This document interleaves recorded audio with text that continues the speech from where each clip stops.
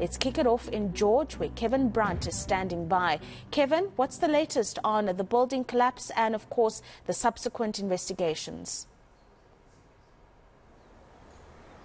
A very good morning to you, Rafiwa. Well, in comparison to the busy activity that played out here in Victoria Street, where that building collapsed, it's very quiet here this morning. Most of the workers have now vacated the area. The machinery that you see behind me, these are the construction vehicles that were brought in from Cape Town. I believe that this will be the last pieces of machinery to leave the area.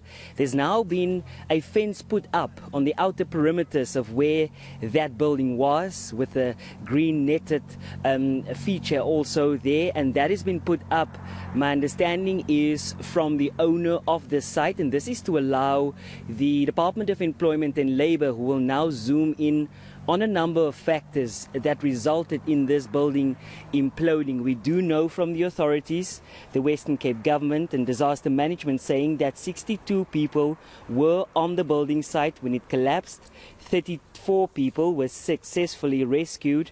33 people unfortunately passed away during this incident, including 5 who were rescued, but they later succumbed to their injuries in hospital.